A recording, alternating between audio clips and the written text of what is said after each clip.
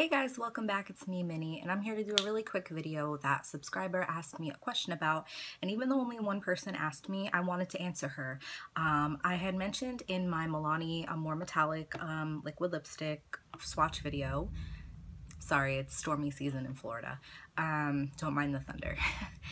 She had asked me if I could show how you can make a metallic lipstick like even more, foiled looking. So I want to just do that real quick. So you can take any metallic lipstick or non-metallic lipstick. You can take an ultra matte, a satin lipstick, doesn't matter. So you're going to take it, and step one, you're going to apply it. So once you have your lipstick applied, you can wait until it dries down completely, or you can do this while it's wet.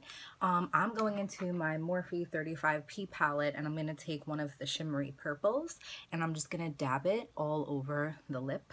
So, I mean, and you could just get really creative. Like, it doesn't have to match. Like, I've worn matte black lipstick and taken green and went in the center of my lip. I've taken purple, red, whatever, to make it like ombre. I mean, you can get super creative with this. So I'm just going to go into this color right here. It's foiled and doesn't have a name. I'm just going to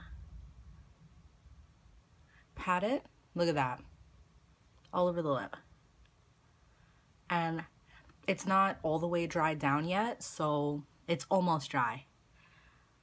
Like, it's not getting on my finger, but this is getting into the lipstick. And of course, forgive how yellow my teeth look. And there you go. You could take any color you want and do this. And I mean, of course, if you eat greasy foods, if you're eating a lot, this is gonna come off. It's just, the name of the game. You could even get creative and take like a little bit of a lighter color if you wanted to, and just kind of highlight right here. Look at that. Makes it look pouty because you're highlighting the center of your lip. Or you could bring it all over. So there you go, and you can do this with any lipstick. It doesn't have to start off as a metallic lipstick. It can be any one, and then you could just take a foiled shadow and put it over. And I feel like they work really well with liquid lipsticks because the liquid lipsticks dry down, and I feel like they'll really take the foiled shadow into the lip really well.